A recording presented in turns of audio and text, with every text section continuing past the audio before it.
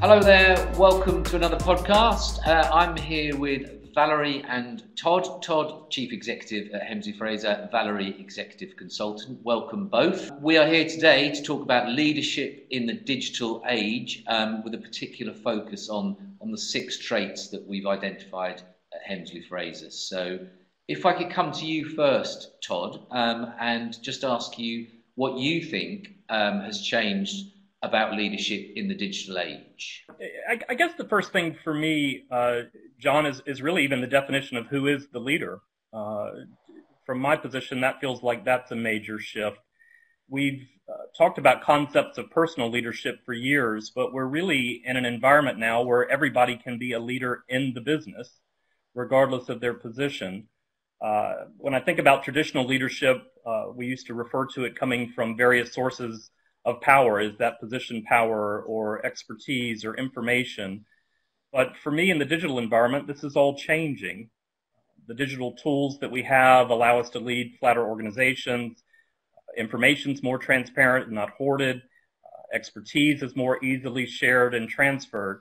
So in this sort of inclusive approach, everyone has the same tools and the information available, and that includes stuff that used to be reserved for just the appointed leader.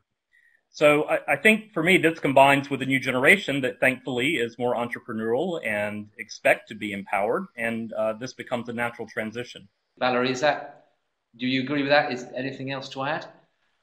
Absolutely. I think that particularly as we've seen multiple generations in the workplace, that kind of behavior shift has spread from one generation to another. So it's simply becoming more the way that people behave generally than it ever used to be. I was just going to add to that. I mean, we've read a lot lately about what they're calling sort of the gig economy, which means people move from job to job on their own flexible terms. They pursue their own goals, their own passions, the ability to manage themselves. And we see this in the rising popularity of these live, work, play communities. All of this really changing what a dynamic of the workplace looks like. And I think it's really the employers requirement now to figure out how do we create that same sort of flexibility within the structure of a traditional organization, because if we don't, it leads to retention, talent erosion, loss of institutional knowledge, and these are things that we need to be thinking about. And so, as well as the individuals changing and the organisation changing, are we therefore thinking that there's also the way that we develop leaders is changing? Well, I think that to a great extent, the way that we develop leaders has been changing for quite some time. Once upon a time, it was simply, as Todd was referring, something where somebody was passing the baton to a particular person, and the emphasis on development pretty much wasn't there, because it was assumed that if you were holding the baton, you were de facto leader, and that was it. And then we started saying, well, maybe there are specific characteristics that good leaders exhibit. We started looking at competencies and characteristics. And what the research we're finding today is telling us is that it does seem that the people who are the most successful at leading in the current work environment exhibit a number of traits, but it's no longer like a single list of traits. It's a pairing of traits. And there's a general acknowledgement that the 2 traits that are paired need to be balanced against each other, and that is the real key that makes for a really strong leader in the new economy and in the new way that we work and interact together. Moving on to those pairings, Valerie, could I stay with you just for the first, which is curiosity and critical thinking? Could you just explain to us what your understanding of that is? Sure. Good leaders have to be almost insatiably curious. They're the ones who need to be asking why all of the time. They're the ones who need to be putting things together that other people didn't necessarily put together. So what did you hear about in the news? How does that relate to products? How does that relate to customers? And the curiosity to dig below the surface on all of those things is a trait that good leaders need to have. So they're constantly exploring and really getting curious all of the time. But if all you do is get curious, then it's like going down the rabbit hole. It's like when I try to look something up online and I get distracted and forget what I was looking for originally, so I get lost. The balance to being curious, the other trait that needs to be gained and developed, is critical thinking. So effective leaders need to not only get curious, not only need to ask, could we do this a different way? Could we expand into a different marketplace? Could we improve our product? They need to be bringing critical thinking to the table to be saying, well, that's all well and good, but if we do that, what's going to happen? What are the unintended consequences? Who's going to benefit? Who might be harmed? Is this going to move us towards our overall strategic goals as an organization? So it's sort of the marriage of, could we do this and should we do this? So you need the curiosity to determine whether you should go down another path, and the critical thinking to say, and if we go down that other path, is that going to get us where we need to go ultimately, or is it a side trail we really don't have the resources to explore, at least at this time? And is that something you see, Todd, organisations grappling with in the current climate? Well, absolutely. I mean, I think one of the things that impacts all of us in work and personal life is just the sheer amount of information overload that we're dealing with. And when you've got this constant barrage of new information coming in, daily, if not hourly or by the minute, you can be easily in a situation of, organizational paralysis in trying to cut through that. And the more curious you are about things, the more you feel that you have to process all that information and recalibrate direction. So a part of this is sorting through that and understanding what the real big impact areas are and having the critical thinking skills to help people make those differentiations for themselves. Great. And so the second pair of traits, back to you, Valerie, is the vulnerability and confidence, and how those two play off each other. One of the things we're finding that good leaders do is they model the behaviors that they want their employees and their team members to exhibit. And one of those has to do with vulnerability. And the vulnerability, I think, for the most part, is the willingness to say, I don't know. We've got 3 paths that we could choose for a way forward. I'm not absolutely certain which one is the best. Why don't we get together as a team and have a discussion about it? That I don't know is a behavior you really want to model for people. You want to make it acceptable to say, I don't know, rather than to have people afraid to exhibit that degree of vulnerability and potentially to go off and try doing something that they really don't know how to do, which could have disastrous consequences. The other piece of the vulnerability, aside from admitting that you don't know everything, has to do with admitting that sometimes you make mistakes. Every organization may have mistakes that simply cannot be made, where the consequences of the mistake are so dire that we have absolutely no room for it. But in most cases, you can make mistakes.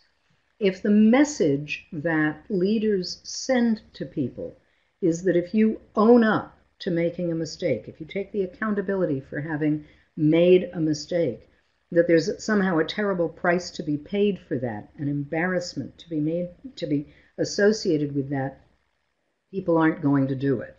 They're going to tend to paper over the mistakes that they've made and hope nobody notices, which could lead to larger problems down the road.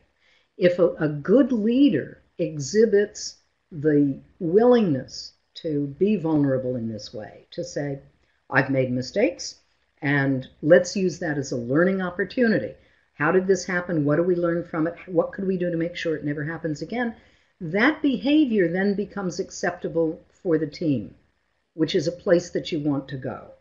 But you don't want a leader to be so vulnerable that they don't appear to have confidence in themselves and in the decisions they're making, and you don't want them to be so vulnerable that their teams don't have confidence in them.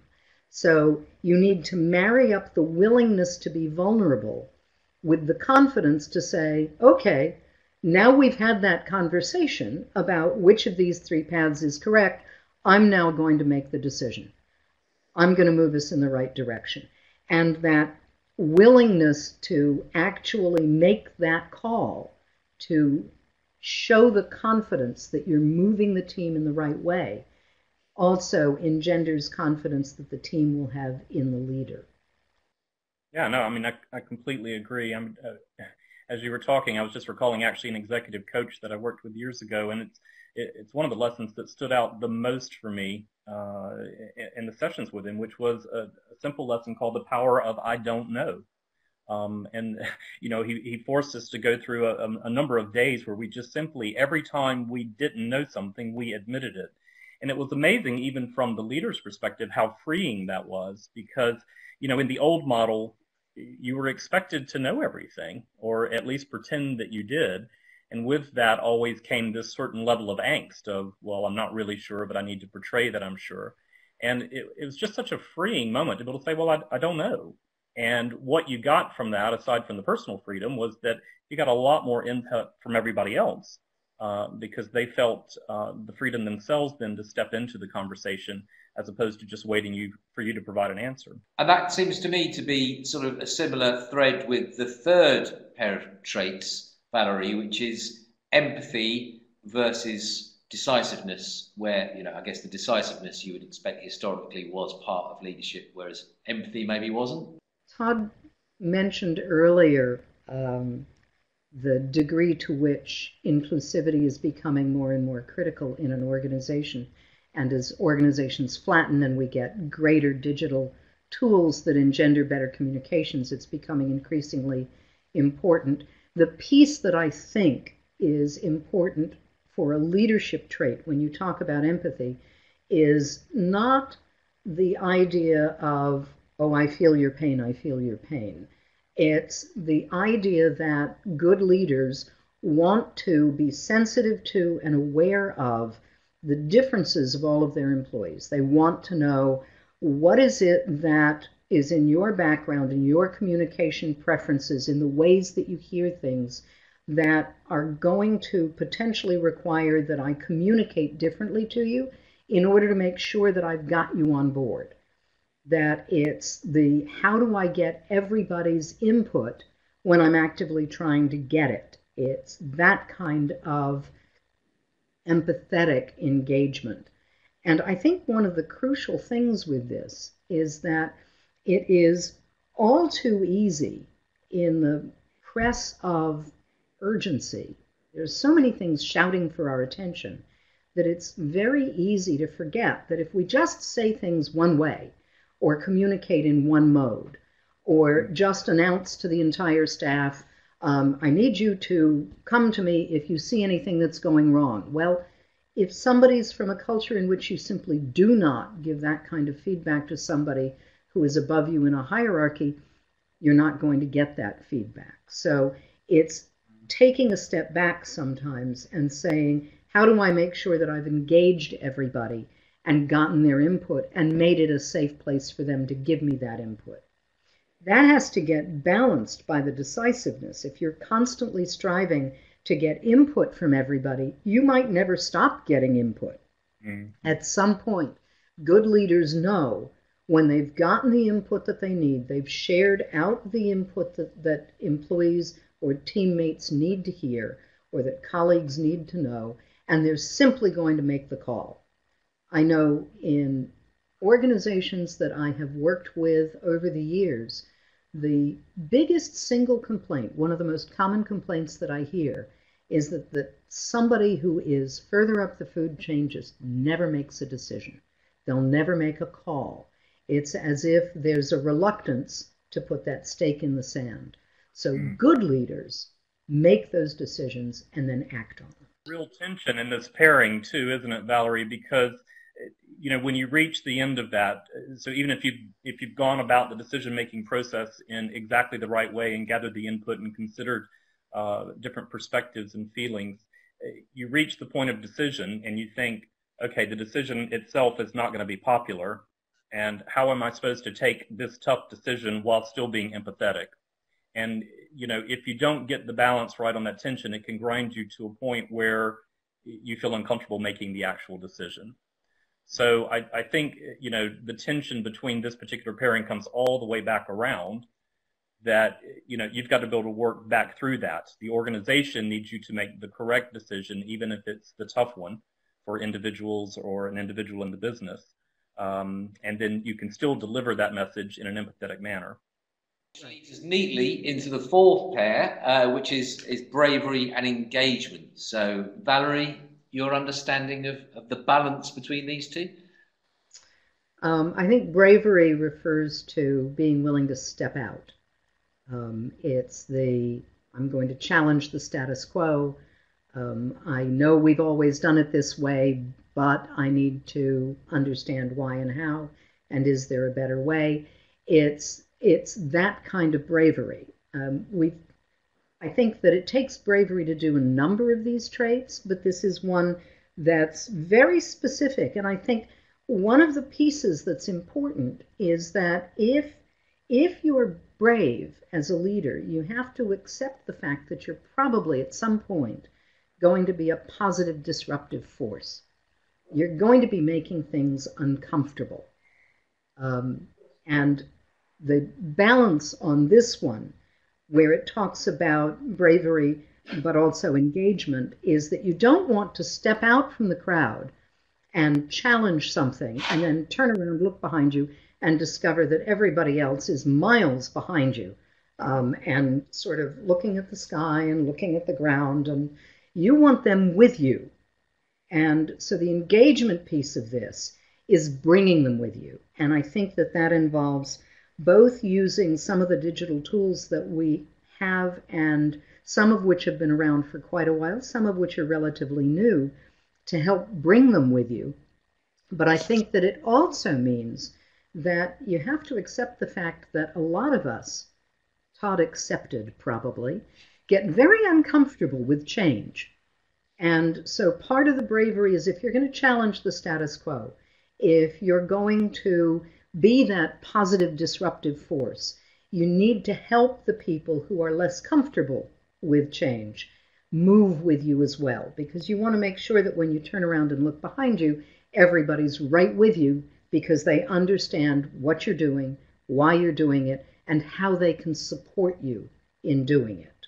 I think one thing I'd add on to that for me makes it, the concept of bravery seem not so scary, is there's really a question here of, who's disrupting your business? Would you rather it be you as the leader, or would you rather it be the competitor? Because the business is going to be disrupted. I mean, that's just the nature of the world that we operate in now.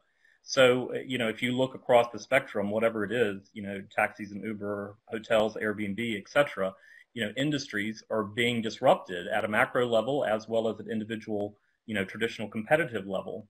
And, trying to lead through that kind of disruption as a leader puts you in the position of reacting and managing chaos, or a situation that's potentially quite scary in the moment in terms of your market position and protecting it. Having the foresight to be that disruptor yourself and consider what could happen, or what's out there, or what are the likely disruptions that could impact the organization, now you're in a much better place in terms of thinking that through and not having to react in the moment. Moving on to the fifth pair, and that's that disruptive, ever-changing world you described, Todd, kind of requires a good element of creativity, but then also drive, Valerie. I'm actually, if I can, I want to kick this one back to Todd, primarily because the balance between creativity and drive is difficult, I think. I think a lot of people find the creativity part of it either easy or difficult, and the drive part easy or difficult, but they find it very difficult to do both. And Todd, I think you do this well, so I'd rather kick it back to you. It does relate directly to that point about bravery, I think, John, because it's really about getting out of our comfort zone, about moving away from the old ways of doing business. I mean, just because something's working quite well now, or a product is selling well, or a market is going well, it doesn't mean it's going to be that way in the future. And so what you've got to do is to get people constantly creating and recreating and considering alternatives to that. I mean, one of the things that we've talked about a lot recently is, we used to all talk about the old change curve model that would take you through all the stages of change, and it would sort of show that would take some period for people to move through and adapt and recalibrate. Well, the notion of that change curve now is, a lot of very fast-paced sequential changes. We don't have the luxury of waiting 18 months to bring people over a hurdle and bring them along with us. And so what you've got to create is an atmosphere where people are comfortable, quite frankly, with the notion of constant change. And that requires a different type of leadership. That requires creating safe zones, as Valerie was sort of talking about earlier, that people feel comfortable making mistakes and putting out ideas, even if they consider them to be wacky. And you see where it gets you.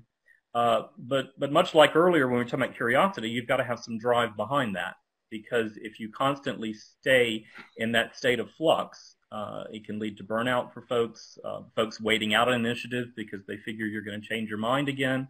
So, there has to be, again, some balance, and the balance has got to be that the ideas are moved forward in a very pragmatic and actionable way, that you have action plans and follow-up, that you're sticking to a goal and seeing it through.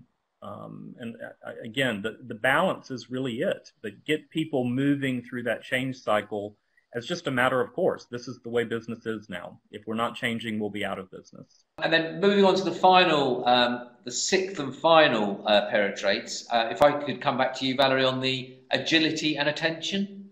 Well, Todd was talking about the rate at which things are changing, and I think everybody's been reading articles for quite some time now, actually, about how important it is for organizations and individuals to be agile, to be able to adapt to new circumstances and new situations. And leaders need, in particular, to exhibit that kind of agility. They need to be able to almost turn on a dime. So they need to be able to flux and move with the pace of change. But at the same time that they need to do that, they need to be able to focus. And that's the attention piece. That's the focusing on the goal. That's the focusing on priorities. Sometimes when Todd was talking about if you have too much change going on, it drives people crazy. Sometimes if there are too many distractions because of all of the new things hitting at the same time, you lose the focus on where are we actually trying to go? What's the end result that we're after? So I think one of the things that makes a really powerful leader today is the ability to adapt very quickly to all of these different distractions that we're finding, and pick out the ones that are crucial to deal with while keeping their eye firmly on where they want to end up at the end of the day. Yeah, it's interesting. I find I talk a lot about the difference between sequential thinking and sort of spatial thinking. I find that most people like a pretty laid out path. They're very sequential. I'm going to do this, after that I'll do this, then I'll do this. And even on complex projects where you see, the project management teams come in and the Gantt charts, those things are really designed to lay out a path for something. And that's great because that does keep our attention on what the end state goal is. But life is not sequential like that. There are spatial things happening around us all of the time. So you have to head down that path with enough attention and drive to get to the end state goal. But I think you need to be aware enough when something's changing or a new opportunity is coming in from right or left field that you say, hey, we hadn't planned on that, but what a great opportunity. If we did this, it would drop us this much further on our path. And I think a lot of people, even those that are very, very driven, are sequentially minded, sort of heads down, get to the end. And when they get to the end, they may see that the circumstances have changed completely. Moving on slightly, Todd, Valerie mentioned that you were very able to find a balance between one of those pairs, the creativity and drive, for example. I just want to talk a little bit more about the balance. I know we've mentioned it alongside a number of the traits, but is there anything, some insight you can give in why the balance is so important and how you strike that balance between these traits that have the tension between them? Yeah, I mean, for me, balance is the key word across the entire concept. I mean, we know on anything. I mean, we talk about work-life balance all the time. We know the importance of a balanced meal. We know how uncomfortable it feels if we lose our balance. So, everything needs to be in balance. I remember years ago there was a great book that I loved called FYI, which stood for your improvement instead of for your information. But what it did, which I thought was really so key to the book, is that it talked about things in terms of being a strength or an overstrength rather than a strength or a weakness. And that concept really resonated with me. I mean, you can imagine how much better it is to tell somebody they're so good at something that it's having some unintended consequence rather than saying, hey, this is a problem. And I think when we look at these traits, I'm reminded of that because the concept of that there's not a right or a wrong or a strength or a weakness, but everything depends upon a situation and specifically bringing some balance into that. So again, if you look at curiosity and critical thinking, the pitfall there, I'm so curious about things I can never make a decision. Or empathy and decisiveness, I'm so worried about people's feelings that I avoid a tough decision. Or, as I was just saying, agility, attention, I have a laser-like focus to the extent that I fail to see when the circumstance changes or there's a new opportunity. So for me, the concept of having that balance is key, and you need to have almost an intuition as a leader as to when you need to dial up or back on that spectrum, depending upon what's happening in the circumstance. Yeah, I think that's absolutely spot on. And I think the almost the most important thing that Todd just said is that there's no balance that's predetermined. You're going to have to look at it in each individual circumstance and decide where you need to be in terms of a proper balance. It's not as if you can say, I always need to spend 50% of my attention on this and 50% on that. It will differ from case to case. Bearing all of these things in mind, especially around the how dynamic and disrupting everything is right now, as leaders, Valerie, how can we refresh our skills, develop our thinking, modify our approaches? What's the way we do it? That's the million-dollar question, I guess. I think that there are a variety of answers. I mean, sometimes some people benefit greatly from formal development. Some people benefit greatly by more informal development. I think the real key with these traits is almost awareness more than anything else. I think that this is something where we all learn all of the time. And some of the most effective learning is the learning that goes on in the moment. It's a question of keeping in the forefront of your mind that these are the behaviors that you want to exemplify, because these are the ways that you want your team also to learn. And they'll learn from watching what you do. They may not pay attention to what you say, but they'll always watch what you do. And if you are creating the space to be creative, if you are using new tools to communicate as broadly and transparently as you possibly can, if you are being brave enough and vulnerable enough to step out from the mob and to say, I don't know, your employees or your teammates or your colleagues will see that and echo it, and they'll learn it from your behavior.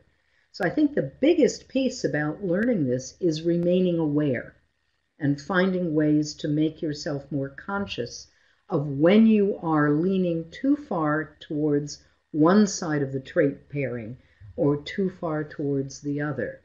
Todd, anything to add?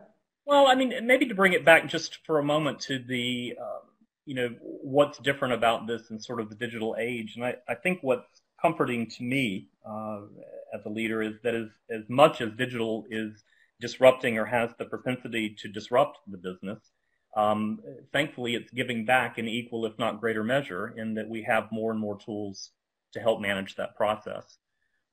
So, I think the role of a leader, particularly as a facilitator now, and how we can engage people in the business and with their corporate life for maximum return, we've got more and more things at our disposal. And we need to continue to figure out how to take that even further. Valerie and I've worked together for 30 years. We didn't even have Thanks a email lot. when Valerie and I started working together. So, when I wanted to talk to Valerie, I had to get up and physically walk around the building and go see her in her office and hope somebody wasn't in front of me.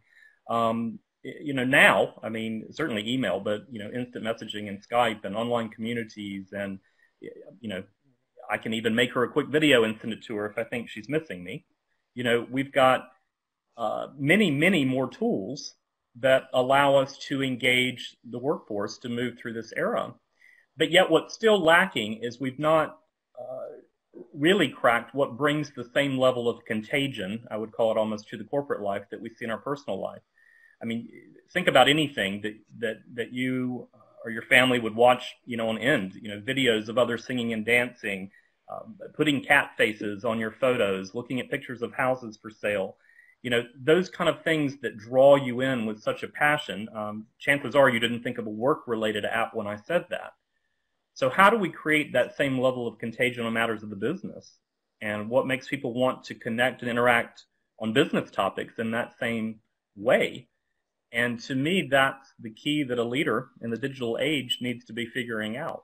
So is that, Todd, as well as the awareness that Valerie talked about, it's actually the wanting to engage with all these things, and actually, I suppose it cuts across all the traits, because it's bravery, it's curiosity, it's all those things combined together will make that crossover that you're talking about from the private sphere to the corporate sphere. Well, and where you're learning from as well. It's the traditional mode of going to a class and the leader having then a deeper skill set or greater knowledge, and then coming back and imparting that down through the business. We used to struggle, even a decade ago, that the topics were around how to get the leaders to cascade messages, the strategy or the operations or the learning. That's just all reversed now. It's a complete mix-up, which is a great thing, and anybody can share up, down, sideways. And, you've got to be open to learning from everybody around you. Yeah. Valerie, agreed? Absolutely. I think one of the things that Todd alluded to when we very first started this was that leaders today are all over the organization. They're simply the people that other people choose to follow. They're not managers or supervisors necessarily. They can be anywhere. And what you want is to get all of the people who can be leaders to be leaders and make that crossover. That's great. Thank you both very much for your time. Thanks, Todd. Thanks, Valerie.